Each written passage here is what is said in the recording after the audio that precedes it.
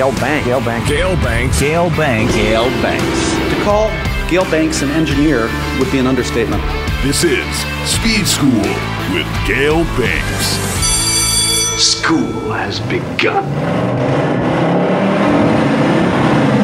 Welcome back to Speed School Podcast, everybody. We've got a very special guest today and a lifelong friend, Walt Ware. Walt and I go back to the 70s. Early. Our careers go independently back probably into the late 50s, into the 60s. Might as well start in 1942, right? Yeah. Both of our lives started in 1942, and Walt is 4 days or five? I'm 5. 5 days older than I am. I don't know who's a Virgo and who's a Leo. You're a Leo, and I don't know what I am, being 5 days later. But I think the end of Leo and the beginning of Virgo it's is real it? Close, yeah. Yeah, it's real close. I don't want to get too touchy-feely with this. I'm not into this kind of stuff. I'm Me not into neither. that. Yeah, just some people accuse me of that. But being a Leo, I mean. Oh yeah, you think? Yeah, ladies. Yeah. Anyway. Kind of aggressive. So, but that's a good thing. You know, while I was born here at Hollywood Presbyterian, so I'm a Hollywood guy from a Californian from the very first. You were born in Miami. Miami Baptist. All right. Yeah, my dad helped build it, laid concrete blocks. Oh, I'll be damned. On 7th Avenue, Northeast 7th I love Avenue. connections like that. Yeah. The old man works on the hospital, and Walt's born there. Yeah. Man. No, that was the church. Oh, that was the church I'm that sorry. I was baptized in. Yeah. Gotcha. I'm going to take it right through high school, although in high school, were you into cars? What were you into? You know, the car thing's really interesting, and I reflect back a lot on my parents, and I'm still amazed at how smart they were. They would never let me have a car. I worked, I had money, I could pay the insurance all the way, well, from the time I could get a worker's permit at 14, right? Yeah. No motorcycles, no cars, no scooters. I bought my own bicycle. Then I didn't get my first car until I graduated from Georgia Tech. I'll be damned. Yeah. You must have had a real lust going on for cars by then. Yeah, you bet. Yeah. You bet. Yeah, pent up kind of. You know what it was? It was kind of like your Corvette, but it was 2 years older. It was the very first big block Chevy, 1965 and a half Chevelle SS Supersport Z16. So you didn't hesitate here. No, I traded my bride's Corvair Monza in the day I got my first paycheck. So 396, 427. Right. It was 396. Yeah. It was Bunky Knutson's car. You know, of course, he ended up going over to Ford later on. Mm-hmm. In comparison, I wanted to drive so bad that I hot-wired my mom's car while they were off for the day. And I'm not saying I didn't do a few 12 tricks. 12 years old, I hot-wired that. I'm not saying I didn't do a few tricks, but I was not allowed to have a car. Okay. I thought I'd tease that a little bit. I used to ride, in junior high, I would ride my bicycle to the ex-Navy Opelika Air Base outside of Miami for the World War II, where Don Garlitz first started racing. Yes. And I was like in the, 7th grade. So you'd like go to the drag races? Yeah, I rode my bicycle to the drag races, yeah. But I had the bug. And I didn't tell my parents, but I had a 37 Ford with no engine, no transmission that I hid in my best friend's backyard. Mm-hmm. And I was always going to put one of the first, remember the first Chrysler Hemis? It was in a DeSoto called a Fire Dome. Yes. It was 253 cubic inches or something? Yeah, something like that. It's a long time ago. It was a little Hemi. Yeah, it was a little Hemi, but there wasn't nothing better, right? I went away to college. I came back. I don't know how my mom or dad found out. I went back to my car. It was gone. Somebody found out. Somebody found it, right? Similarly, I had a 37 Chevy Coupe that no engine, nothing in it. I was hiding down in Whittier near Bruce Geisler's little shop, and some guys just beat the hell out of it with tire irons and God knows what. I don't know why. It was parked between two industrial buildings. Maybe they heard you were coming, Gale. No, I don't think anybody even knew who owned it. Anyhow, I've always wanted another 37, but When my You dad, know, I got modern, you know, kind of got into overhead valves and all that jive. when my dad's, he had a 37 LaSalle business coupe with like no back seat, right? They had the little fold down seats. Of course, absolutely. Of course, we were a family of 5, right? My mom and dad and 3 brothers. When that thing finally quit and he got like a Willie's Jeep station wagon, my mom had a 49 Plymouth or something. I begged for that car. And they just had it towed away. Oh, and I was like 13 or 14. I said, I'll make it work. Oh yeah. They were never going to let me have a car. So 37 LaSalle was the last year of the floor shift, as I recall. This was actually 3 on the tree, but it was a straight 8. It was a straight 8. Was it 36 then? It might have been. The last year of LaSalle floor shift was a very popular hot rod transmission. You know, The Lincoln Zephyr, too, right? Yeah, but I used the LaSalle transmission behind, in my 41 Chevy, behind a Jimmy 270, inline 6 out of a GMC truck that was considered quite the hot rod engine if you changed the cylinder head to a Wayne head, what they call the plank head, and put multiple carburetors on it and did your header thing. And your Isky or Howard cam or whatever you wanted to run, but... too bad you didn't get that LaSalle and get to screw with that thing. Yeah.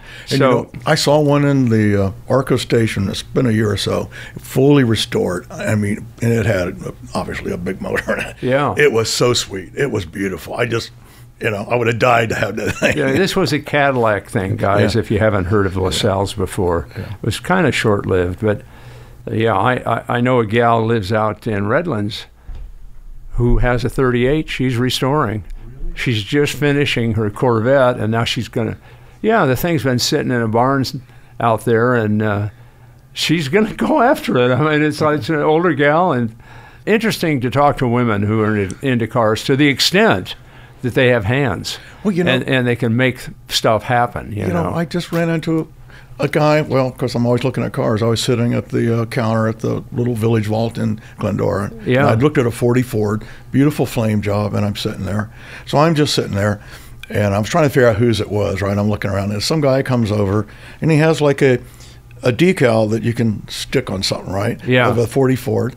And he says, "Oh, that's my wife's car you were admiring." It was beautiful, yeah. So you graduated from high school. Where did you go to? You went to Georgia Tech, is that right? I went to Georgia Tech. So Georgia Tech, Ramblin' Wreck from Georgia Tech. Mm-hmm. Engineering major, I assume? ME, double E. ME and double E. Yeah. Oh, you did some double E A little too? bit, yeah. Yeah. I did a little nuclear, and I figured out that was not. That wasn't. I thought this is going to be the future, right? And I wanted to go back and get a master's. I thought, this is really the future.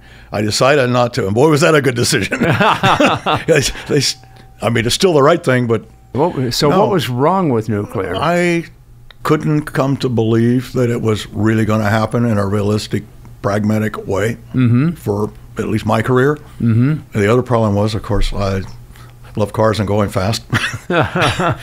So yeah. Now you did 4 or 5 years? At Georgia Tech? Yeah. I did it in 4. You did it in 4? Yeah, I did it in 4. Yeah, because, when you pick up a little of something else, it sometimes pushes you a year more. Mine's spread out over 7 years, but then I was working and earning money to go to school. But this is about you, Walt. When you came out of there, I think you went into the oil industry. I did, but this is interesting background because when I graduated in '64, of course, I was maybe obsessed with automobiles, and Carroll Shelby had just started the Cobra. Yeah. And it was with he started with the 260, but he ended up with the 289, I think, early production. Right. And so that was going to be my first car. And I went down and drove them. And my bride said, "You ought to have it. You've always wanted a car." And I said, "But it costs more than a house." Yeah. So I didn't get the car. Yeah. But I applied. I sent a letter to Carroll Shelby asking for a job. Mm-hmm. And I got a very polite one back that he wasn't looking for, somebody like me anyway. Yeah. I don't think he was recruiting, out of colleges or anything. Right. So then I had a master plan. Schlumberger, oil well surveying, exploration people, recruited really heavily at Georgia Tech. And there were a whole lot of reasons why I went to work for them, but not the least of which I applied for the location in Venice, California. Ah. Guess why? Because I figured if I got close enough, I would get the job with Carroll. But they sent me out in the Gulf of Mexico. So that didn't work out. I didn't work out. So when you say Gulf, were you on drilling platforms? We were offshore. Yeah. We were all exploration. Okay, we searched for oil. Searching for it, yeah. We searched for it because I wanted to have plenty of oil when I got my car. Yeah. So is that done with sound? How would you sense? Truth is, one of the reasons that job was so interesting to me, there was about 5 reasons if I couldn't go to work on a Cobra, but the technology for oil well exploration, I mean, literally finding oil, determining once you found it, if you find it, how much is there. On top of that, how producible is it? In other words, how hard is it to get it out of Mother Earth? And then the whole process of where the well is drilled, because, you know, they directionally drill off these offshore wells. They'll have a well, and they can go off in multiple directions into different leases from one platform. Yes. So the very first thing we did was what you'd call GPS today, and it was based on gyroscopes. We would plot the borehole actually where it was. Yeah. Because, you know, I mean, they run, you know how that works. So we would tell them where the hole was and how deep it was and all of the longitude, latitude, depth, etc. Right. So they'd know where they were. That was fascinating. And then we ran electrical engineering. We ran tools that were like resistivity, and you could measure, you'd send out electricity and you measure the feedback about, you know, the resistivity of the earth, and then you can determine what's there or not there. Then we had another tool called a formation density compensated tool. We ran a nuclear pill down in the hole and sent out radioactive gamma rays and measured the feedback. So, I mean, this was, these guys, this was high tech. I mean, no kidding. I am totally there with you. And we had, to me, it was intellectually challenging. Besides, I'm an outdoors guy. I'd rather be out on a rig in the middle of the ocean than, you know, I never wanted to be behind a desk. That's I wanted to be behind the wheel or out in the woods or something. So we would have to go to the Houston headquarters, and you'd almost have to do like a doctoral dissertation. They would have a board, and they would question you on all the things you had to know to do the job for the oil companies. Yes. And it was harder than my college degree. So Schlumberger is still very much in business. They are, very much. Yeah. Very much. And hopefully exploring for oil. I hope. I'll go back. You know, the reality of the world is dreamers seem to be determining our future. And dreaming is okay as long as you've got some technology behind the dreams, rather than just dreams. Exactly. And you know, I'm going to out some of this stuff. I see that the press is not doing that. They're not, and they're not visiting reality. You know, or ICE, or internal combustion engines, versus pure electrification. The comparisons they make are really lousy. Ford F-150 versus the Ford F-150, what do they call it, Lightning? You know, maybe a lot of guys don't realize, but the Lightning is 1,500 pounds heavier because the energy density of a battery, energy per cubic foot, is nowhere near the energy density of gasoline, not to mention diesel. Which is the king of energy density per cubic foot or per gallon, however you want to look at it. Or per pound density. Weight. Yes, mass. or per pound. So volume and mass. And of course, you know the new Hummer that GM puts out? What do you think that thing weighs? 9,000 pounds. Plus. 4.5 tons. Now, yeah, it's quick, but you use up that, you know, like I said, the energy density of battery is nowhere near.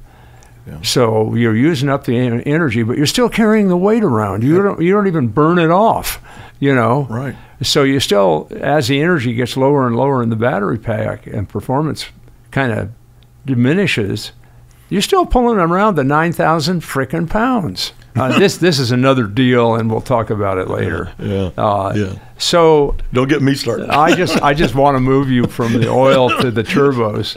Tell us how you got from Schlumberger to Garrett. So how did I get from offshore oil wells to Turbochargers. turbos? All right. It was a torturous path because I also always gotta hear it. I also always believed in turbos, as you know. Oh, yeah. I mean, to me, as a little kid, because my dad, he always got like the magazine Popular Science and Popular Mechanics. Yes. And I read that religiously, right?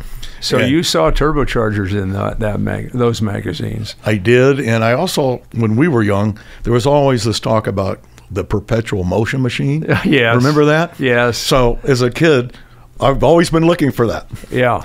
And the closest I could ever get as an engineer is a turbocharger. Yes. You can't get closer than that. Yeah. I mean, you're taking wasted energy and turning it into power. Mm-hmm. In fact, again, back to density. Yeah. The point you already made with batteries. Yes. Is a turbocharger that will make an engine have 1,000 horsepower compared to the engine. Yes. Is like, what, 20 or 50 to 1? The mass ratio The between cubic the engine volume and the weight. And the weight. Right. Yes. You can take the turbocharger. In other words, you got this engine. It's making 300 horsepower. You turbocharge it, you can double the horsepower, say 600 horsepower. Easy. Yeah, easy. I mean, back in the 80s, BMW had a Formula One 4-cylinder engine that qualified. Well, first of all, the engine displacement, I think, was, what were they, 1,500 cc's? There was 1.5 liters. 1.5 liters, 1,500 cc's, made 1,100 horsepower. Now, 1.5 liters is like 92 cubic inches of displacement, 1,100 horsepower. How many horsepower per cubic inch is that?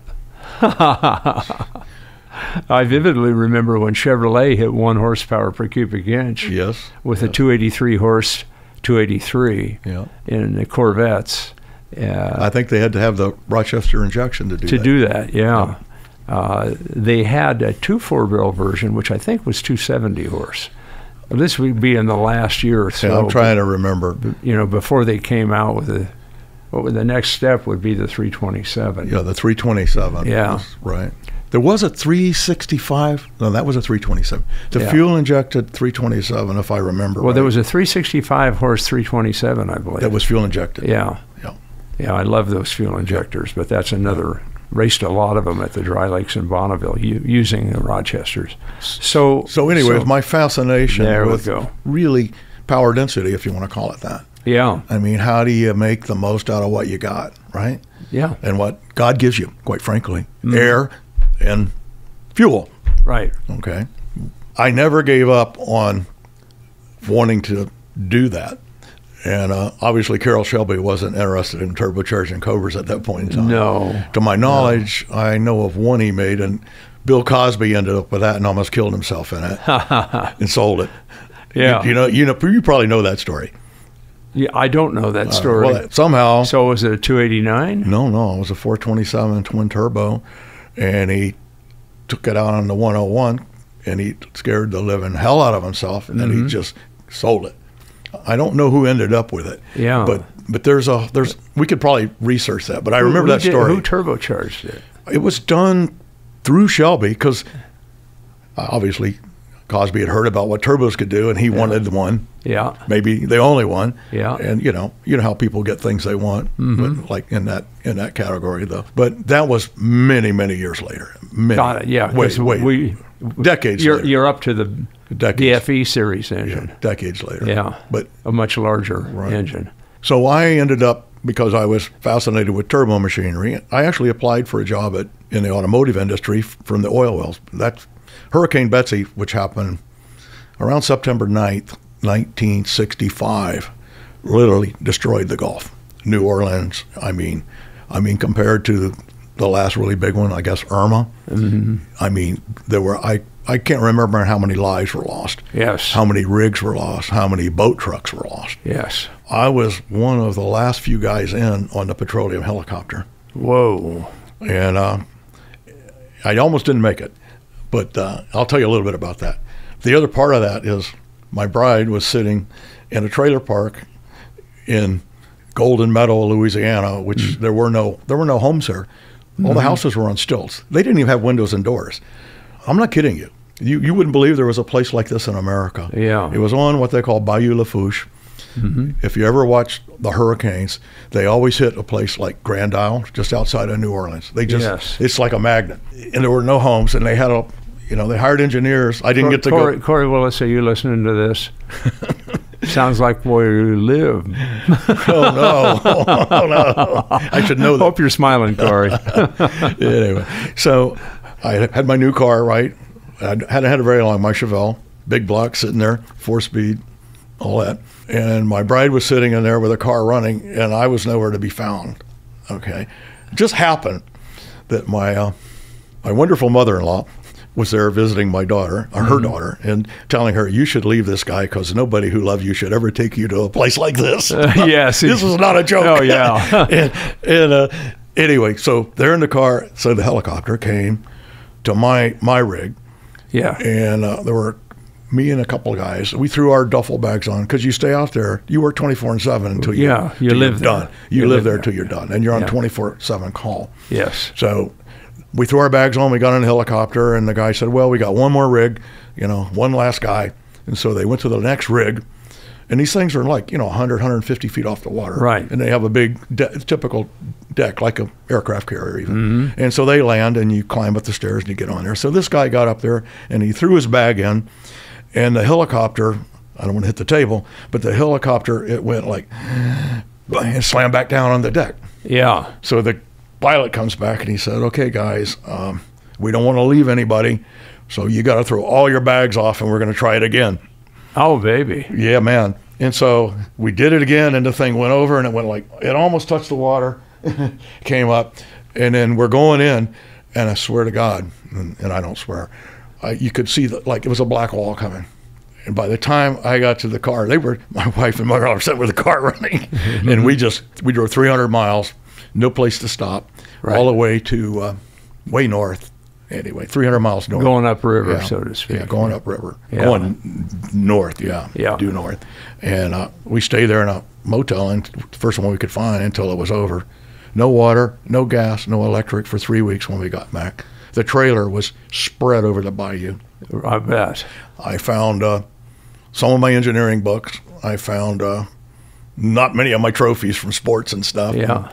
I still have my Mark's engineering handbook that looks like it was in a hurricane, but it's precious. But anyway, and so from there, I didn't think I should keep my bride on the bayou, and they weren't moving me to Venice, California. Right. So I applied to automotive guys. I offered from Buick, but I figured they were going to have me designing fenders or bumpers or wheel covers. Sure. So I wasn't into that. Right. So, they sure as hell weren't turbocharging that. They sure weren't. No. So I got an offer from McDonnell Aircraft, and we were in the middle of the Vietnam War. So I went and was a prime propulsion engineer on the F-4 Phantom. Oh, that's a badass aircraft. And we made it better. It was because of the Vietnam War, the way it was, and people are familiar. I mean, we, at that stage in our military program, we did not have what you would call dogfight airplanes. We had, the F-4 Phantom is a big bird. Yes, it is. It's basically a missile and nuclear platform. Right. It's not armed other than big missiles. No gun. Yeah, it's not armed. So we had to convert this to fight against MiG, because China got their MiGs from Russia. So you were at McDonnell? I was at McDonnell Aircraft, St. Louis. Do you guys put a gun on the thing? We put cannons on there. Yes. My job was, we had to turn it into a dogfighter. My job, I had to re-engineer the total fuel system to pull all the Gs in every maneuver. Yes. To fight a MiG-19 or a MiG-21. So one of the things that made the German aircraft in World War II better than ours was direct cylinder fuel injection versus a carburetor. Right. And negative Gs. Right. we couldn't pull negative Gs like they could. So that was a tremendous disadvantage. On the fuel system, was it negative G loading an issue? Oh yeah, well every maximum Gs and negative Gs. I mean rolls and turns and dives and all the things you do. I mean like Maverick, all that stuff. Only in a huge bird. It was tremendous. And so you made it turn as we made it turn and dive and roll, climb. Yeah. so you still have the disadvantage of size mass, and weight, and weight, and just pure mass. Wing loading. Yeah. All of but that. then we had GE J79 jet engines, a pair. We had essentially 6 o'clock in the morning meetings with GE at least once a week, every week without fail, because there were obviously the fuel system was related to the engine system. Beyond that, there were, when we put the mini cannons, the 20 millimeter cannons and all that on the airplane, we had got in a thing where the gas from firing the cannons would go through the air intakes into the engine and starve oxygen, as you well know. Speaking of density, we'll save that we'll save that for later. We had to re-engineer the air inlets. We had to engineer it for all the G maneuvers, essentially an acrobatic airplane. The other problem was that even these were Mach 2.4 plus airplanes, so you couldn't hear them coming, you couldn't see them coming, but they had a serious smoke problem, black smoke, like you and I, the things you and I don't like, unburnt fuel. The engine efficiency. But they could see the smoke trail, of course, and use ground to air and shoot the big birds down. And that's also related to the fuel. Did GE clean them up? Well, we had meetings at 6 o'clock in the morning until we solved the problem. So we were working on smoke abatement, aerobatic capabilities, firing guns with hot gas that went through the air intake system. I mean, this was a hell of an engineering program, right? And this is before computers. Yes. This is all before computers. Yes. Okay. In fact, it's amazing how intuition works there. Slide rules and this was before handheld calculators too. Of course.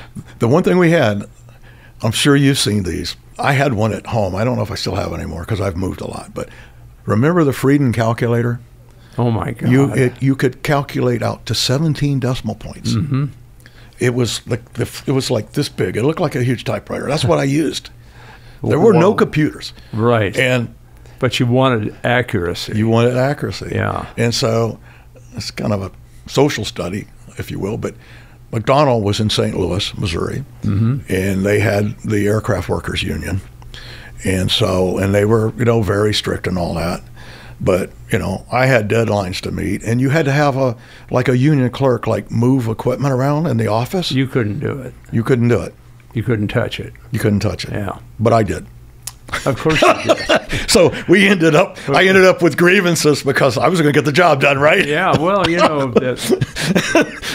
did you get time slip? Did anybody, they do that? I got whatever. Where you do I got yellow slips or something. Whatever. I didn't get a pink. I didn't get a pink slip. That's when you're gone. Yeah. Adios.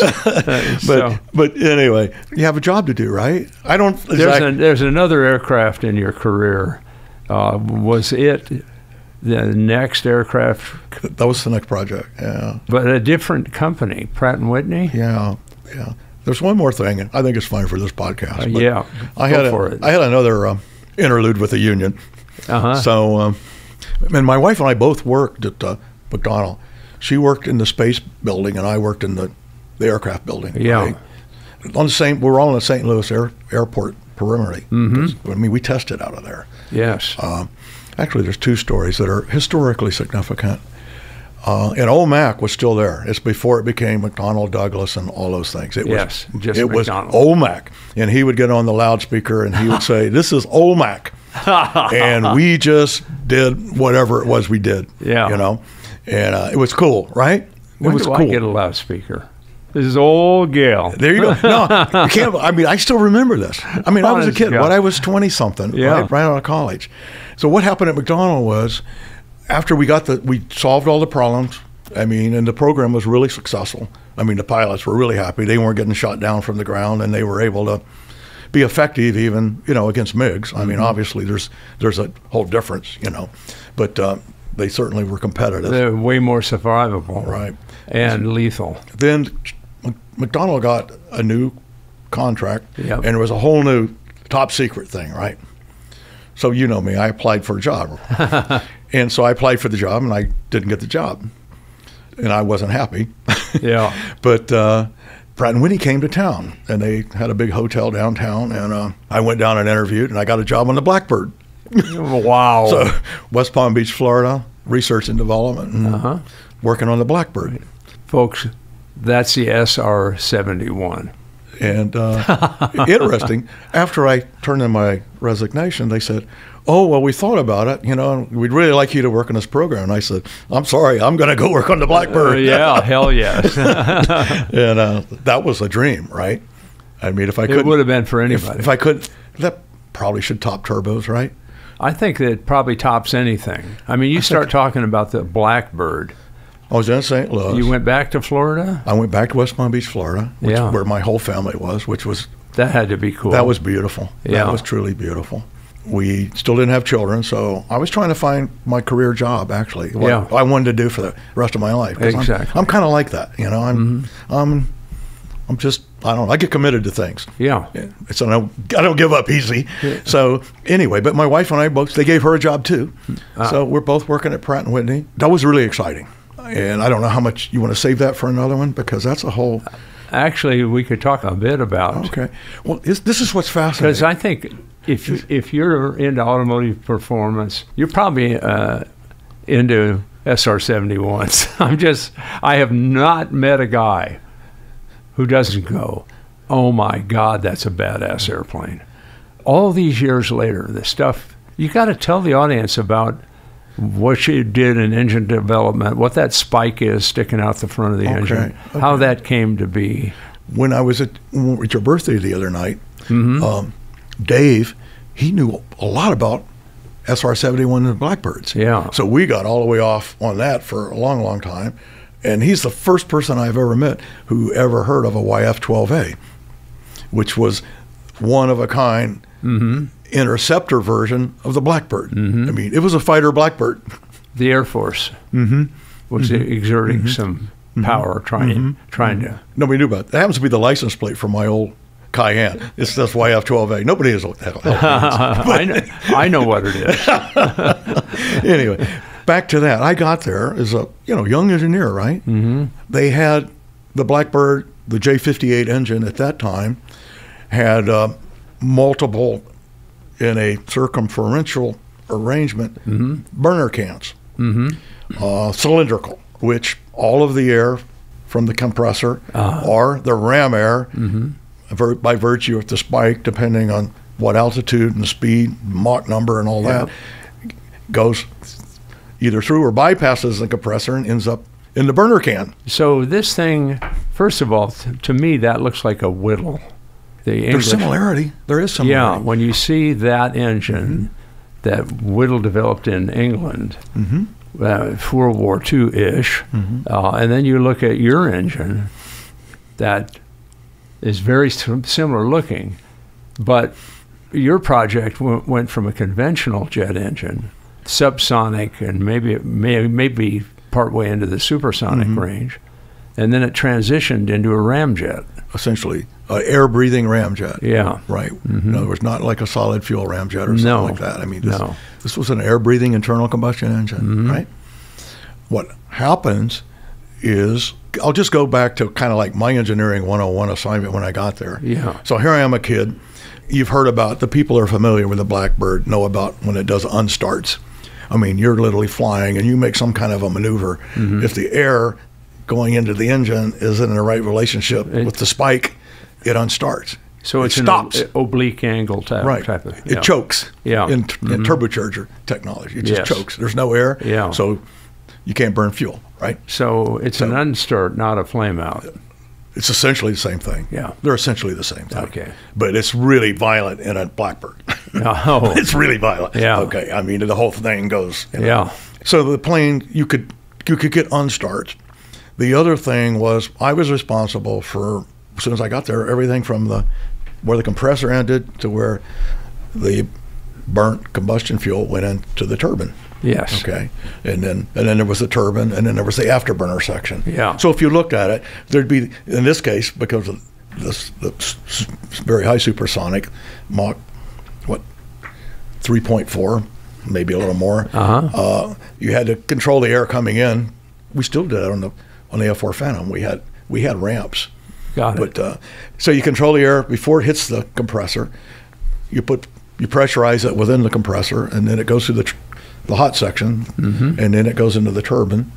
And in the case of afterburn, sometimes you bypass that and go directly, into the afterburner. Right. So there's like all these stages. So in those days, we pretty much engineering and all new developments, you did things in pieces, modules we'd call them. Right. So you worked like heck. And they had to ultimately marry the whole thing from end to end. Right. So you had the initial air entry into the engine. Yeah, I got the air from the compressor, and I gave it scorching red hot to the turbine. Okay. And the limit of that airplane, in fact, all jet engine airplanes, in fact, almost everything is, as you know, I'm not saying anything you don't know, but everything is metal temperature limited. Oh, absolutely. Okay. So Absolutely. some of the secrets to that, which are no longer secrets, they've been all unveiled, but was Pratt & Whitney was very astute at developing metallurgy. So, I mean, the turbine blades were made of some things called wasp alloy, which was a patented proprietary thing. Yeah. The burner cans were made out of Hastelloy X.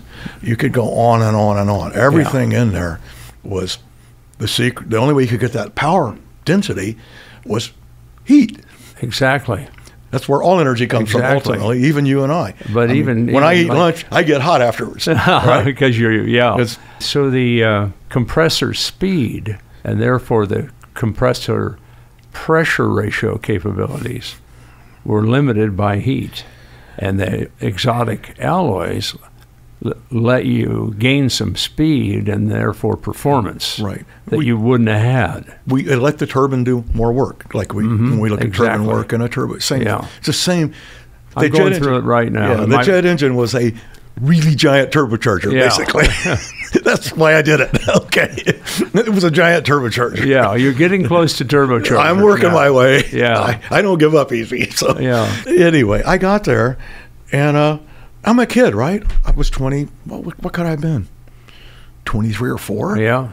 These burner cans, of which, as I recall, I still have in storage a full-scale cross-section drawing of the engine. It's a large. I'm going to bring it. You need a bigger table. I'm going to bring it in. I got to go to storage. I have so much stuff in storage. I have a museum. What was that spike called that moved in and out? So is that spike part of the unstart? Absolutely. The spike actually, this translating spike actually moved 42 inches. So that's 3.5 feet. Yeah, it could go in and out. And the whole idea was... Now, this is at the center of the air inlet for the engine. Yeah, it's a spike. Yeah. And it's conical. I mean, it's spherical, conical, tapered. And it basically... So that would prevent, I want to say shock. It prevents the shock from happening in the wrong place. Right. You get an unstart if it happens in the wrong place. Absolutely. It just chokes. There's no air. So the air density becomes very rare. Very non-existent, right? Yes. And it's very thin up there anyway. Think about air at 100,000 feet. It's oh so thin. It's super thin. Yeah. Okay. But this thing moved 42 inches from everything that I know and can remember. Right. It's a long time ago. Yes. But I remember 42 inches. I'm pretty good on numbers. That moved in and out, depending on speed and altitude, density, because you got it's always compensating. Absolutely. You're always working on density and you got not all choking. These balls in the air controlling that spike. Yeah. The interesting thing about my job as a kid, if you want to call it that, a kid engineer, was I got there and these burner cans, and there were a half a dozen of them around radially. Yes. So all the air went through them and out, but there were voids in between. I'd love to talk about all the stuff that goes on inside the cans and outside the cans. And I mean, these cans themselves were engineering masterpiece, but more than pure engineering, basically hands-on. You might even call it intuitive, using all the tools you got, but no computers, right? Right. No CFD, no solid modeling, none of this stuff. I actually used a water table, transparent water table, and flowed compressible fluid through the cans to try to understand how the air was going through the cans. Oh, okay, uncompressible. Water is uncompressible, right? But air is compressible, right? Yeah. Did I say it wrong? You said compressible fluid. I meant uncompressible. Right. I'm sorry. So you're trying to make, in your brain, how does air work versus an incompressible fluid water? Absolutely. And you can see bubbles, and we ran colors. This is how we did it in the old days, right? Yes. It's just how you did it, right? Anyway, I did all that because one of the things I had to do is I had to control very accurately, the combustion flame front out of the can and how it entered the turbine blade. Yes. Because, again, centrifugal force, I know you know this, but the centrifugal force, the blades always wants to fly off the hub, right? Absolutely. So you can't have it too hot at the hub. So you're talking about the heat distribution. Yeah, it's got to be as cold as you can make it at the hub and as hot as you can make it out with the tip. Yeah. Right? Strong as possible at the hub. Right. And then you had a special metal because the limit of that airplane speed was the engine, and the limit of that was the metal in the turbine blades. Right. Because the turbine drives the compressor on and on and on, the thing we already said. Yes. So I'm sitting here in the middle. I'm making the heat. Yeah. So I had to deal with Parker Hannifin, the fuel nozzle people. I had to do all of that stuff. One of the things that happened, which was a basic engineering structural vibrational analysis thing, was I almost have to draw it to talk about it, just because they can't see it. My head, but I have to. I have to do it. Oh, I have to do it to talk. Oh, that's okay. Okay, so the can. This is very crude. This is very crude. Front view and a side view. Yeah, and so inside here is another thing called a center tube. Air goes around here and through here, and fuel gets put in all around here. Right. So around the perimeter. So of the you got your, tube. and ultimately you got your flame. I need more paper, but you get flame coming out the back. Yeah. So the function of the center tube is what? It's to control the airflow. Okay. See, the air comes in here. It's very complex. Yes. I get that. I'm calling it a can. Air's coming in here. Calling this thing a can is an insult. Yeah, but we call it a burner can. That reminds me of a revolver. You see these tubes, which is where you put the cartridges. So it's kind of a gun analogy. Yeah. Well, the cartridges are actually fuel nozzles. Got it. So you're putting the hydrocarbons, which is a good word to me, in, and you're bringing the air in from the compressor. Yes. And then you control the BTUs out the back. Yes, got it. And a profile that doesn't melt the turbine. Mm-hmm. So the compressor is before this. Mm-hmm. The compressor is up here, and the turbine's back here. Mm-hmm. And then the spike is way up there. Got it. So the spike. I'm better if I can draw, but the spike determines the air comes off the spike. Yeah, prevents. And you want it in the engine. You don't want it shocked away. If a shock profile forms, it's deflecting air density away from the engine's inlet. So by moving the spike in and out, you can optimize the face loading of the air inlet. Mm-hmm. By face loading, I mean the density across that inlet. Yeah, and going back, Gale, even to the things you and we're familiar with our high-speed record cars, ram air. Absolutely. You're actually pre-compressing the air before the compressor. Yes. With speed. Exactly. Okay. So it's all related. Yeah. To power and speed and air and fuel. You know what a freak I am for ram air. So there's two of us. How do you use that free energy? That's the poor man's supercharger. Ram air is the poor man's supercharger. Exactly. We are both. We're in sync. Absolutely in sync. We've been on parallel paths forever. Every time I see an air filter on the mouth of a turbo, or an air filter under the hood on a stick, piece of tube, and then I go nuts. But under the hood, I'm going. That's the highest level of stupidity. It's ignorance. Stupidity is the wrong word. Guys that do that are ignorant of how much horsepower they're actually giving away. Okay. I'm going to go offline real quick, but it's totally related. I just this morning you'll see it because I think you get the same information, but the guys, what are they? LSR have taken a C8 Corvette, twin turboed it, using EFI as a secondary fuel injection control, superimposed, on the over the direct injection. So when you all this stuff, but when it goes into boost, the EFI takes over a secondary fuel thing, right? Yeah. And then they have a picture of it. I mean, it's cool. I mean, it did 883 and 161 in the quarter. Mm-hmm. The guy supposedly drives it every day.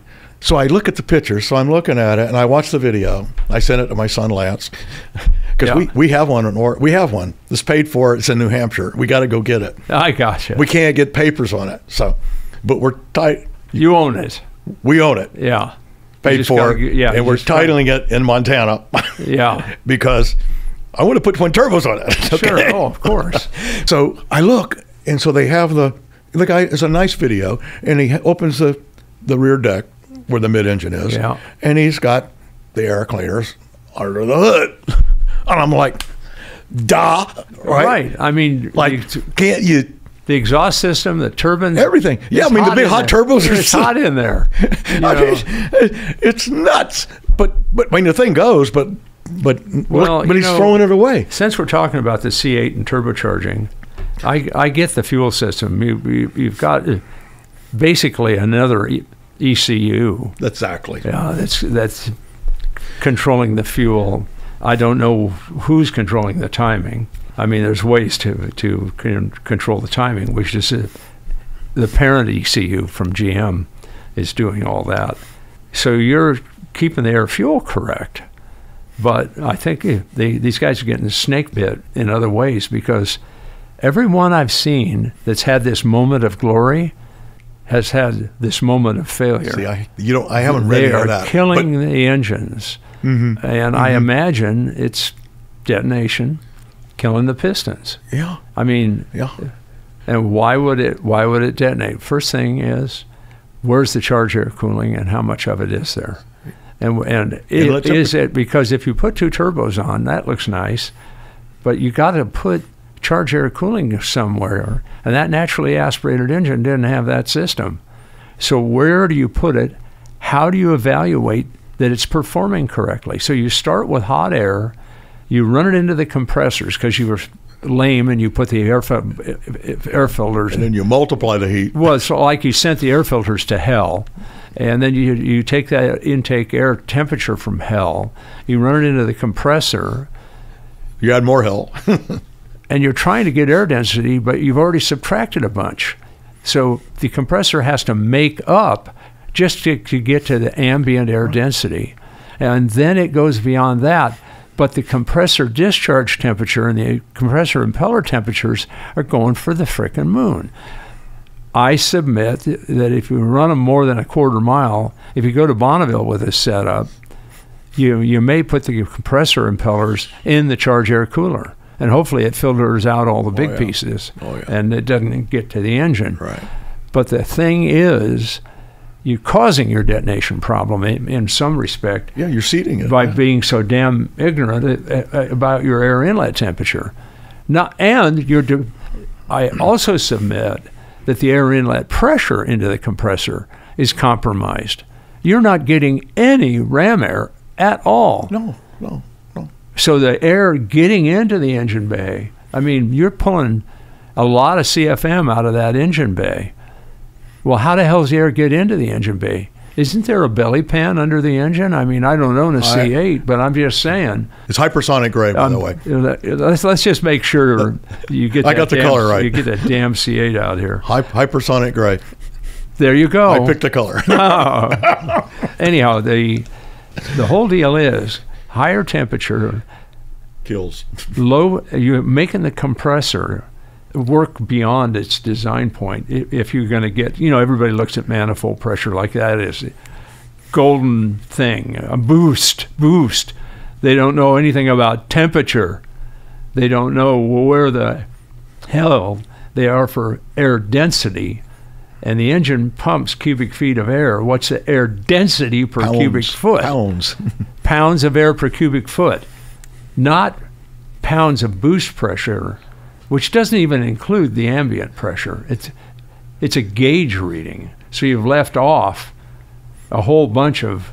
Remember that really old crude thing you and I used to do? I mean, I think probably goes back to the 70s when we just kind of said, look, 10 pounds of air with the right amount of fuel is 100 horsepower. Yes. I mean, that's totally... we're obviously not real scientific, but a rule of thumb. But it's just a rule. But it's 10 pounds of air per 100 horsepower. That speaks to air mass to fuel mass, or air-fuel ratio. It's not 10 pounds of boost per 100 horsepower. No! 10 pounds of boost. Not 10 PSI. To me, 10 pounds of boost, it's an almost dimensionless number. I agree. Because you don't know the humidity. You don't know the pressure. You only know part of the pressure. At least the guys in Europe. Gauge pressure. One bar of the pressure, which is ambient pressure, you're not even considering. You're breaking even. So you have to know absolute pressure. You have to know relative humidity, and you have to know temperature. And that's what you're putting in the intake manifold. Those are the factors necessary to compute the air density per cubic foot, and the engine pumps cubic feet. Not pounds of boost, it pumps cubic feet. The number you want is inlet air density. And then the volumetric efficiency, which is an antiquated term also, is the process from the intake manifold, usually from ambient air to the cylinder. When I talk volumetric efficiency, I'm thinking naturally aspirated. But all we care about is how much density we get in the intake manifold, how much of that density translates through the ports, past the valves, and into the cylinder. That gets there is what you mix the fuel with. Exactly. Exactly. Pounds of boost is so lame. But guys go around, they are ignorant. Well, so it's up to us, and I really feel it's up to us to really get the word out on what a wonderful tool a density measuring system is. I know. I couldn't agree more. It's the gold standard. Yeah. Because you'll know, hey, I'm killing the turbocharger, or I don't have enough charge air cooler. You know all of this stuff. Instead, these guys put these things together. The magazine guys talk all about them like it's God-given. Then they blow them up. And I can only surmise it's a huge detonation issue, or it's a structural issue. Yeah, thermal, structural, mechanical. Yeah, the engine structure I'm talking about. So, we develop engines that run hundreds or thousands of hours at full power and don't kill themselves. How the hell did we get there? And how the hell have we won records and, endurance won races, records. Endurance records. Yeah, championships, that kind of stuff for 50, 60 years now. We're both 80. That makes 160. We want to start, to me, I want to see the enthusiasm around internal combustion continue. And one way to keep it going is tell people how we did it. Right. Efficiency. We're talking about efficient use of what nature gave us. If you listen to the old men, you'll save money and make more horsepower. And have because cleaner. We're surprisingly hip old men. And be cleaner too, by the way. Oh yeah. If you do it right. If you burn the fuel in the engine, you don't put it into the atmosphere. Because we both know there's a whole lot yet to be done with fuels, with the internal combustion engine. That's virtually almost guys are patenting stuff for internal combustion right now. I mean, Toyota recently revealed a patent for a new diesel fuel injector. It blends air right at the point of injection, gives you better air density and uses more of the combustion space, but better air density and air fuel at the center of the chamber. So I want to pick up also putting the density in. You got to be really careful about what happens after it comes out the other end. Back pressure. Yes. Delta P across the engine. You could put all kinds of boost in the front. And if you can't get it the hell out, you can lose. Well, that might be another problem on the C8. So you've augmented. I've done no system engineering. I just saw a when picture. When you put a turbocharger on, you augment the intake, and you put a cork in the exhaust, so to speak. Yep. The valve timing has got to be different. Now you're back to the detonation and everything else. Although you'll get some internal EGR. Well, you get internal EGR, but you don't want by restricting the exhaust flow with the turbines. Exactly. But these guys celebrate the fact that they made so much horsepower that they killed the engine. No, they didn't make so much horsepower that they killed the engine. No. They're unaware of their up. They're absolutely, totally unaware of it, blissfully unaware of it, and they celebrate the engine destruction. I mean, first time I found a really knowledgeable top fuel engine builder, because I wanted to know, they've got their little rules of thumb, et cetera, and I wanted to do a top fuel I remember that program back in the 80s. I remember that. And that's a podcast too. So I'm just looking at AMG. AMG has become its own company. AMG is fully engaged in retaining the V8 engine. They made an announcement? In AMG vehicles. Well, you know I have one. Yeah, I know you do. But this is right now. Looking at the data on what AMG has done with the V8, and of course, there's turbocharging involved. There's hybrid involved. There's electric propulsion involved. There's just quite a bit of technology going on. Those guys at AMG, they were an aftermarket company, hot rodding Mercedes-Benz product, and then Mercedes-Benz bought them, and now they are their own brand within the world of Mercedes-Benz. Mm-hmm. So they're optimizing a 4-cylinder and a V8 engine, and one of the factors in the optimization is a torque fill turbocharger. In other words, diminishing turbo lag. And of course, these turbochargers turn well in excess of 100,000 RPM. The smaller ones are 200. Yeah. And they've got a very narrow electric motor within them, and it does torque fill like you can't believe. Coming off the mark or squeezing it at speed, it just does it. Walt did this at Garrett a long time ago, like 40 years ago, in the laboratory. Yeah. So when we get into Walt and Garrett and the racers and the engines we were developing, and Smokey Unic and Indianapolis and Bonneville, Mario Andretti and Can-Am. Oh, Can-Am and boats. There's so much more for us to talk about. This could be multiple segments. Don't forget the Turbodyne electric boost. And the Turbodyne electric boosting, use electric centrifugal supercharger that we used on the push truck for the Teague, Welch & Banks Streamliner at Bonneville, to make that Cummins come to life quickly. Breathe. and the Cummins was turbocharged. Cummins dually push truck or Dodge, Ram, whatever you called it back then. That was another company that Walt ran. Let's do the burner cans. I'm going to finish that. But I want to get you to California is what I want to do here. So okay. Go ahead. Whatever, I'm 20-something years old. I get there. And so they're all these senior guys, right? So anyway, I'm a junior, whatever, experimental engineer. So they come to me and they say, Walt, we got this problem. These burner cans are breaking the center tube off to be edited. In old school lingo, toxic male, they call it a donkey. Okay. Okay, yeah. And the thing would resonate and break and go through the damn turbine. Yeah, you just bought a freaking engine. Or maybe an airplane. Yeah. And some pilots, right? Yeah. So here I am, I'm a kid. I don't know why they haven't solved it. So they say, your first job is, we have this problem. I can only assume, because I have other jobs like that when I got older, is there were problems that nobody ever solved for whatever reason. Let's I don't try know. it on this guy. I don't know why. Yeah, let's see if this kid's or they say, anything going. we tried that before and that won't work. You heard that one. Oh, yeah. I've been through that so many times in my life. We tried that. That won't work.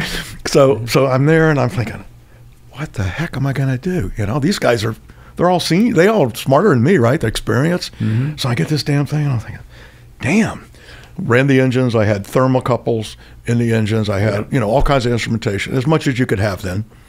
We had a thing, we called it a slip ring. we could run wires from rotating machinery certain ways to a slip ring, right, and then take it out, indirectly. Yes. 48 channels, that was the max. Yep. And it was on the nose of the engine, where it was cool, and we had thermocouples and pressure all the stuff you could do. I run this thing, and I'm measuring the temperatures all over this damn can, right? Mm-hmm. Okay, so I know the temperature, so the thing must be getting weak enough that something's exciting it, and it's low cycle fatigue. Sure. I mean, Yes. So like the Cotonic Bridge thing, from Engineering Mechanics 101. So then I instrumented everything, and they had a kind of a development lab, and they had a big shaker table. You've seen them. Oh, yeah. These things like a huge beer keg, right? Yes. I mean, you could put a lot of energy. So then I take this burner can that I've had in the engine with all the thermocouples, so I knew the temperatures. Right. And then I put it on the shaker cable, and then I wrapped this thing in all kinds of different ways with inductive heating, so I could get the metal to the temperature, operating and then I shake the living hell out of it. Right. Right. You're not going to believe this. I need to go back. I mean, I have a really good memory for numbers, and that engine, when it was running full power, basically ran steady state, 6,000 RPM at the turbine level. Yeah. Okay. You got your energy, extra energy, that was enough to drive the compressor. Mm-hmm. You had RAM, and then at some point the compressor just got in the way, honestly. Yeah. It just got in the way, so you bypassed it. It's like a throttle. But it still went through the burner cans. Okay. Yeah. And and then you turn on the 6 afterburners. bypass passages. Yeah, and then we had 3 stages of afterburn, which was the rocket. Yes. That was the scramjet part. Right. It was kind of amazing me. So then I go through this. You know what happened? You get to the right temperature, and you go tune in on the equivalent of 6,000 RPM, in other words, cycles per second, shaking. Well, yeah. Broke the freaking things. Now, first order would be 6,000 hertz. Yeah. The engine. So I kept messing around with getting the metal temperature as close as I could that it really saw in the engine, and shaking it, and then trying to shake it through ranges of the engine that might have excitation. You got it. It happened. You found the natural frequency of the hot metal. And I broke the suckers. Yeah. So now I got to fix them, right? Right. Yeah. Yeah. But still, if you can't break it, you can't fix it. Mm-hmm. We know. You have to find. You have to go break, failure. just like you're doing with the Duramax. You got to find what breaks, so you can fix it. I'm having a hard time finding things that break. I've been following that. That's a beautiful thing, though. We've been on so much military stuff that killing a Duramax. I needed that dyno for some military work. It was mission critical. But anyway, that goes somewhere we're going else, back to try to break it. You know this, but my son's boat holds the record for diesel boats from the Golden Gate Bridge to the Queen Mary. Oh, I know that. The diesel record. Yeah. That's with Cummins 6.7s, 550s. Right. Factory. So anyway, then I went through this whole mechanical engineering, structural vibration. I had made all these structural changes. I actually had to put reinforcing like struts, like you might. Oh, absolutely. I'm visualizing it already. Yeah, you can see it. I can see it. And then I had to figure out how many and where to place, and they couldn't mess up the airflow. Exactly. Right? And they couldn't create a new problem. You had to change the natural frequency and they can't create a new problem. Right. Right? Because wherever you mount them, it might tear. Well, if you get the natural frequency high enough that you never get there. Right. Push it way up. Yeah. So that was like my first assignment. Yeah. At Pratt & Whitney. But you also ran the testing program out in the Everglades. We did. We ran the engines, and we had 1 day a week we rotated, and we ran them at night. So we ran a night shift, a midnight shift. Yeah. And then we had the next day off, so we'd all go hunting or fishing. But anyway. Some of the pictures, you can find pictures on the internet taken of Walt and the guys running the engines at night. At night. What'd you call those? The sonic diamonds? The diamonds, are they? What do they call them? That's sonic diamonds. That's sonic diamonds. Every time it breaks the speed of sound, it makes a diamond. Right. You should see that in the exhaust pattern in those photographs. You should feel it in your body. I'll bet it thumps it. You know how Formula One is? I mean, it makes all your internal organs. Well, how about Top Fuel? Same thing. Yeah. 10,000. Yeah, no. Liquefier. I went this year in February. You take somebody to the digs out here at Pomona, and they're running the fuelers. We go up to the auto club. They have a trackside suite up at the top of the stands, one of those, and big sheet glass. And through the glass, you feel it just hitting you right in the chest. You get a young guy who's new, or even young girl. I did. You know, you bring your kids in there, and they witness that and experience that, and it's like they're absolutely blown away by the sheer. Forget about video games, right? Yeah. We just did, me, my daughter, my granddaughter. You know, my daughter is a CFO or a COO, Chief Operating Officer, kind of runs the whole show. Her daughter wanted to go into, well, she's a hell of a horsewoman. She is, in her age group, she's like number 3 in the country. They go all over. Wow. They base out of Florida. So they're in Florida a lot. My 2 granddaughters, they both are wonderful equestrians. Well, here, one of them is now 16. She came to the Duramax factory tours that we did. And, of course, I was there last Sunday and did the factory tour with Brookville, that new plant they're doing, kind of west of Dayton. I drove Lockjaw into that. You know, they had a car show. So. I was there. It was late one night. It was, I don't know why I was down here. It was like 8:30 or 9:30, and the lights were on, and the garage door was open. Oh, here at the shop. I had to go back to my office. I'd forgotten something. Yeah. So I came in, and I opened the gate and came in, and the guys are in there working. We got to get it ready to go to Ohio tomorrow morning or something. Yeah, oh yeah. Well, the thing thunders to the extent we did some mufflers that aren't restrictive, but took the spikes off of the exhaust. Because it's like, awesome. If you're within like 30 or 40 feet of that thing and I whack the throttle, it hurts. Oh, holy God. And it's screamingly quick response, like a light switch. It's under boosted idle, isn't it? Yeah. we had to diminish the boosted idle, actually. The boost air was getting too hot. Well, they told me you couldn't do it too long or it would overheat because it was putting so much. Well, now we're bypassing air to atmosphere. Okay. Something we did on the dragster years ago. Blowing it off. Yeah. Same deal. Yeah. So she's been studying. She's a wonderful student, very focused. And I thought, you know, her grandfather on her father's side was a medical doctor in Fresno, and he was a stunning MD, especially on the radiology side of things. I forgot Bruni told me. Yeah. I knew that. Yeah. Steve Bruni was his name, Dr. Bruni. Legendary guy. He was a master. God, I miss him. I really do. So she talked about being a doctor. She's talked about a number of things, but now sounds like this horseman thing, she was looking at schools where her equestrian expertise. I know she was at Texas. Yeah, she's been Baylor in Austin, and various different. Yeah, and wherever they had a horse program. Well, they offered her a full scholarship, didn't they? Yes. Yeah, in Austin. And now she's going, I don't know if I kind of like the business aspect. Well, her mother just. Very astute. Oh, it's stunning businesswoman. I'm blessed. But she went on the tour at Duramax. She saw the business operations. She saw the complexity of it.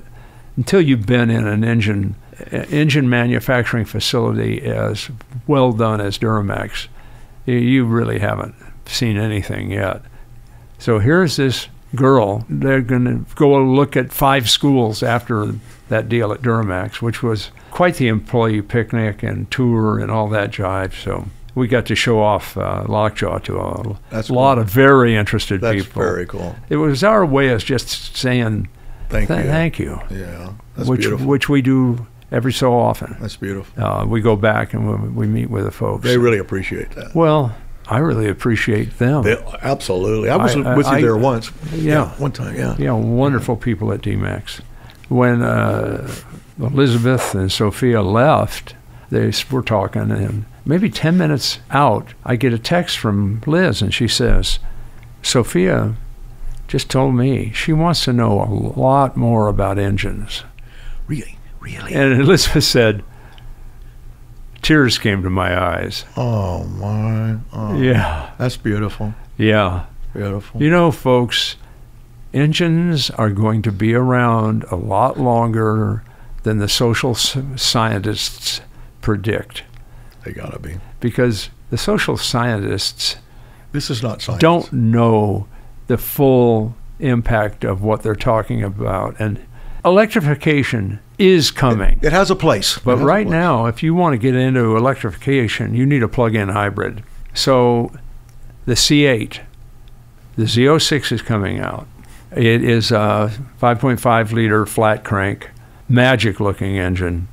Sounds like it. That makes 670 horsepower at like 8,600. 8,600 RPM. I'm waiting for that one. That's next.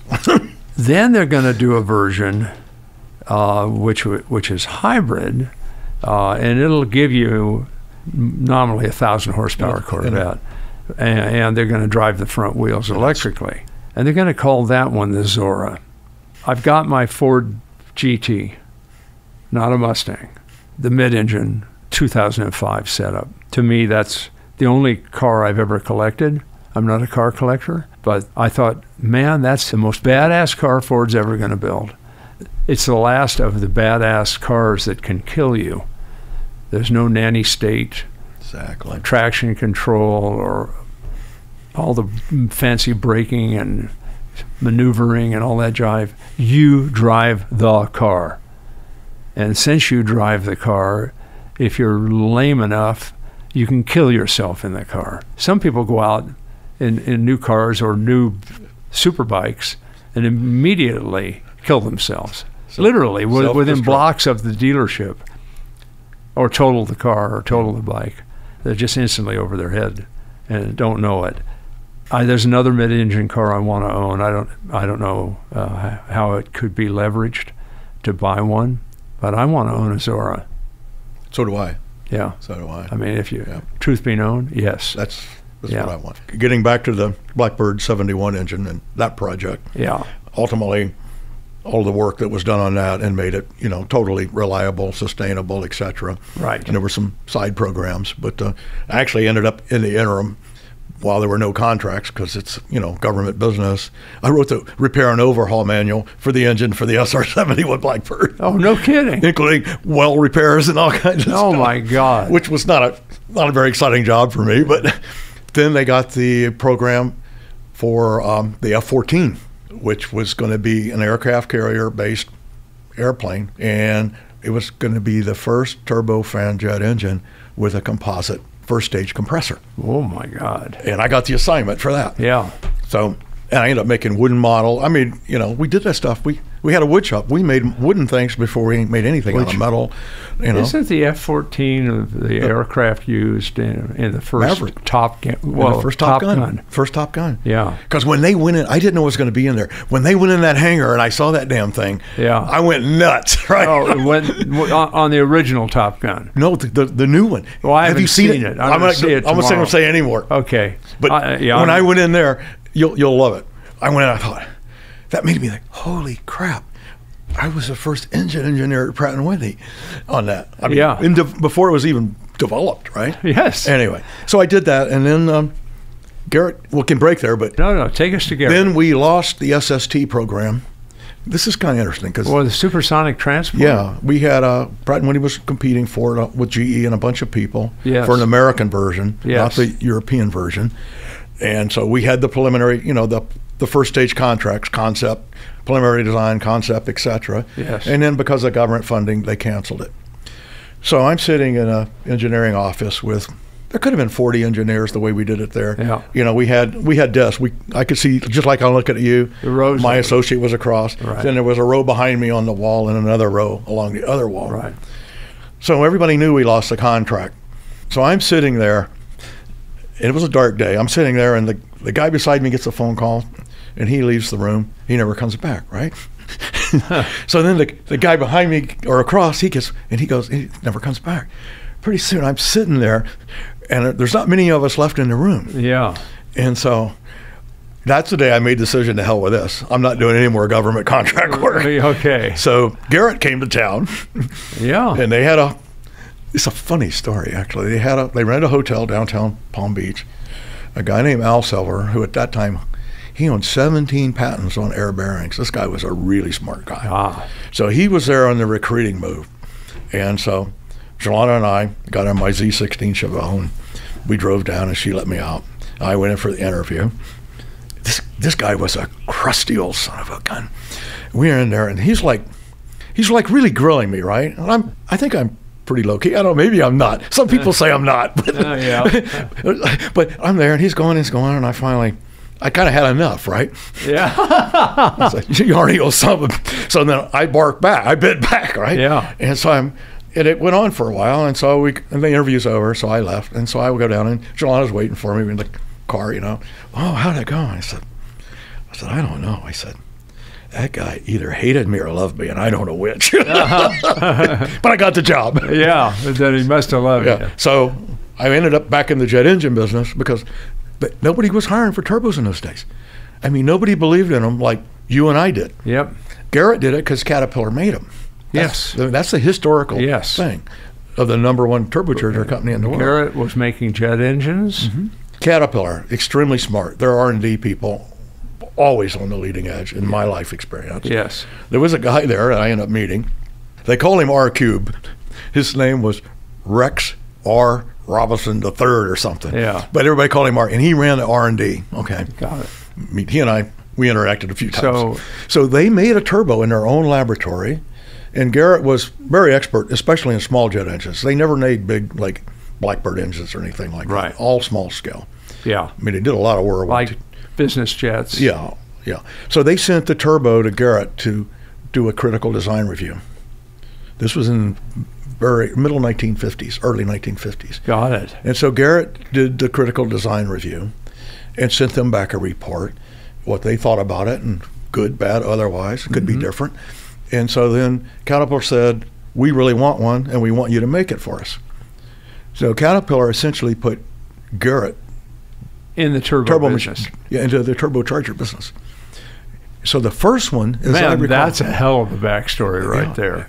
The first one, I think, in those days, because they were so committed to getting more power out of the diesel with more pounds of air, meaning density in the same cubic volume, that they basically funded Garrett to get into business because they considered them the experts to do it. That's remarkable. Yeah, so that's a whole history. I wonder where Louis Schwitzer was at that time. They were messing around, but see, because they were a lot closer to Peoria than you were. But Garrett engineering sophistication there's no comparison. I understand that. I mean, I knew Bill Woolenweber, who was he was the chief engineer at Switzer. We were friendly adversaries, or not so friendly, maybe, I don't know. Yeah. Because Caterpillar would always, they had this strategic. They play against They each had other. a strategic dictate that they would never buy more than 50% of their turbochargers from one company. Uh-huh. We'll save that because that's how I got. We'll save that. You got to save that. You got to.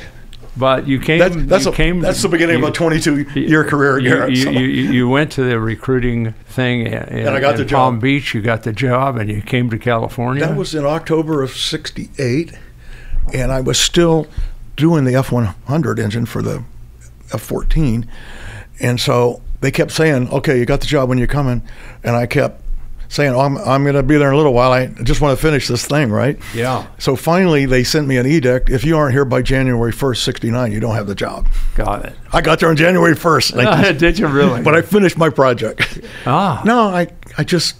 On the F-14. Right, my part of it. I mean, it was a small part. It Yeah. was the very beginning. Yes. But at least I got to do it. Now I'm going to be watching for the F-14. You got to go tomorrow night. You got that whole scene. You'll love it. Some of my friends have seen. You know how they start those. Some of my friends have seen Top Gun Maverick 4 times. Do you know how they start the engine? Right? Do you know what they used? No. I think you do.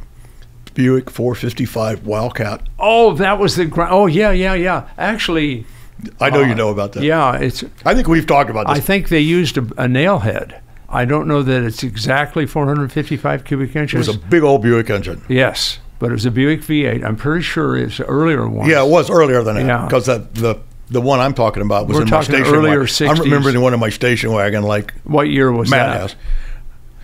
60s? No, 80s, 70s, somewhere in there. God, I bought it because I had 3 kids and I wanted them essentially in an armored vehicle.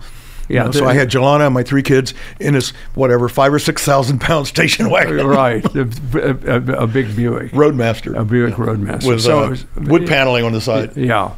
So that nail head was the ground support, the starting unit. That's right. was driven by a Buick nailhead V8. So called because the valve stood straight up and down, and the valve covers, the sealing surface was dead horizontal. You have these long, thin valve covers. Cool. Tommy Ivo put 4 of them in TV Tommy Ivo. Yeah, in an all-wheel drive dragster, slicks all around, and God, what a showman. One last thing at Pratt & Whitney, though, because Liz and Broody and the kids are down there all the time. Yeah. Near what's called Alligator Alley. I was never a rich kid, right? I mean, I never had a car until I was able to buy my own when I got a job. Yeah. So I had this Z16 Chevelle, right, that I bought when I was working on offshore oil rigs. So there's like a rich kid at Pratt & Whitney. I still never forget this guy. He was kind of a fancy guy, I guess. And his name was Bert Norris, and he had Porsches, and he did SCCA racing and all this stuff. You know, he was a hot dog. Yeah. Anyway, I have my little Chevy Chevelle, right? So then the damn guy went, and we worked night shifts together a lot of times. So then he went and bought a Ferrari 330 GT. And then one night we're working night shift, and he's saying something. I mean, just kind of like egging me on. Yeah. And I said, okay, let's do it. You're going to run the Chevelle against a Ferrari. Against her Ferrari 330. Yeah. Oh, guess what? After we're all done, you know, I'm going, and I see him, and pretty soon he's fading, and pretty soon, way down, I pull over, and he comes up and he says, how fast are you going? He said, I quit at 147. I said, I don't know. The speed only goes to 160. Yeah. Because this is a 375 horse 396. Or a 425. Quote B stock. That's why it's 375. Yeah. Because they so were it can run better B than stock. that. So the bottom line was the same as the 425 engine in the Corvette. Yeah. Basically. Yeah. And mine was not stock. So that 396, why did they ever do that? Well, everybody was trying to guess what displacement NASCAR was going to use for the upcoming season. And some thought 6.5 liters, which is 396. Some thought 7 liters, which is 427. So a lot of people did 427s. GM covered both. They did the 396 and the 427. Yeah. And it ended up being 427. Yeah, but they only built 200 of the one I got. I know. I mean, I still have it. So. You know, there's a term I've heard, homologation or something like that. Yeah. You got to build enough of them that you could race them in NASCAR. They weren't just one-offs. That car's done the deed across this country. It's a freaking legendary. The Bayou to Florida. It's a legendary setup for Chevy. And you know, it's on here's where we're going, folks. Obviously, we got to Garrett. You're at Garrett now. I had to get that race in with a Ferrari. It's January the 1st of 1969. Yep. So we've got it all in time frame. I've been screwing with Ram Air. And started with the turbocharging in 1969 with the Ray J product, which was TRW. You know, I started doing a marine engine, twin turbo, charge air cooled setup, jerry rigged one together. I was running had 2 E-Flow Ray J's on it, and we had done our own thing with the turbine housings on those. Ultimately did water cooled versions of them. But I was on the dyno over in Fox Hills on Ryan Faulkner's dyno. I know Ryan. And another genius. Yeah, Herb Fischel introduced me. Ryan's just a very impressive guy. Anyhow, I'm on his dyno, and you know, Ryan's going, Jack, English Jack was his assistant guy on the dyno, and he goes, hey, Jack, had a 500-pound big Toledo scale. Oh, yeah. The way that you read through the window. And to get the torque, and then you knew the RPM so you could compute the horsepower. So he says, this thing's probably going to do more than 500 pound-feet. Jack, put 200 pounds of back weight on it. So now it reads like 200 to 700. We fire it up. I says, load it up about 4,000 RPM.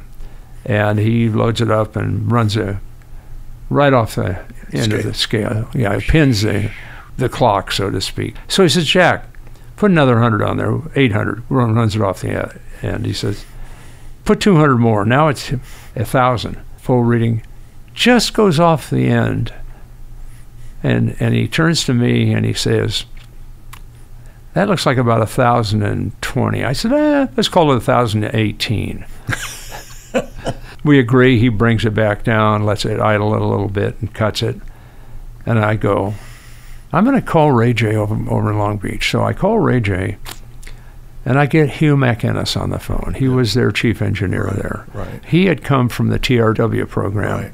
from the Corvette Spider. and he's a guy who went out on the line at 2 a.m. He got a call from the assembly plant. Hey, we're having trouble with these turbo Corvairs. So he gets out of bed, suits up, goes down there, goes out on the line.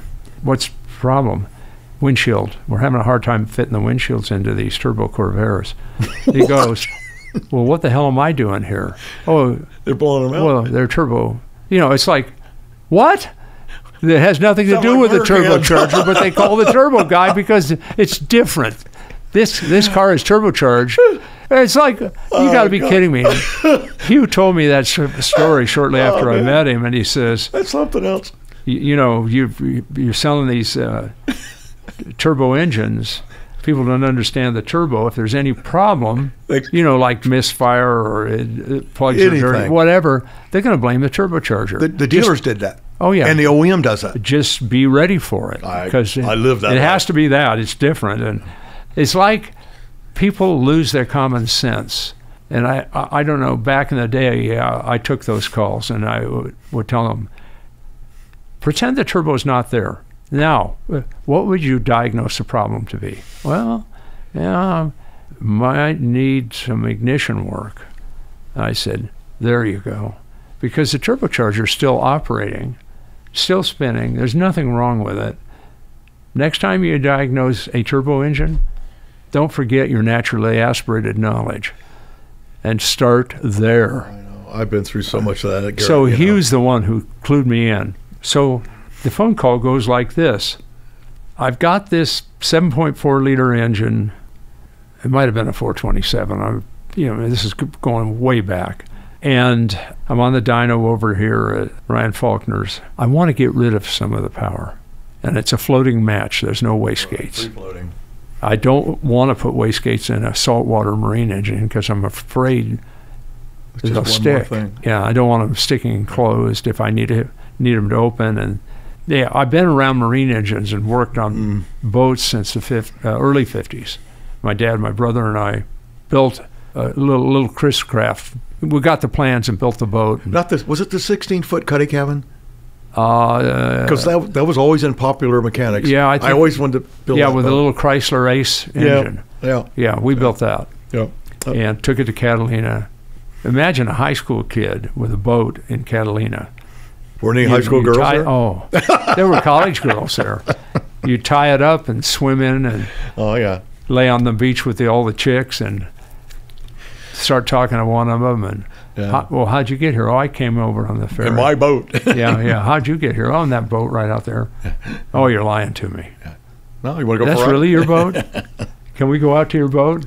Can you Can you give me a ride in the boat? It's like, oh, baby. That'd get you in trouble real quick. Yeah. So we're going to get heavily into Garrett, turbocharging, and all the places a turbocharger could go. And when we first met, right? At Ack Miller's garage. And when we first met and how that all played out. The 70s for us was boats. We weren't doing a lot of automobiles. The 70s for Walt was automobiles, race cars of all types. Caterpillar is a wonderful story. How you saved the Garrett. Oh, that's the Ford Power Stroke in Navistar. Well, there's that too, but I'm talking about Cat. You living in Peoria, 2 years or so? Oh, yeah. We will be doing episode 2, and we'll probably be doing episode 3. And it'll be heavy into turbocharging and racing all over the place. How Walt's product helped me to a modicum of fame. It did, indeed. It truly did. And you deserve it. Well, I don't know if I deserve it. Yes, you do. Yes, you do. Few people have done what you've done. So, very few. How many companies of any nature, public listed or otherwise, are 2 years old now? Is that right?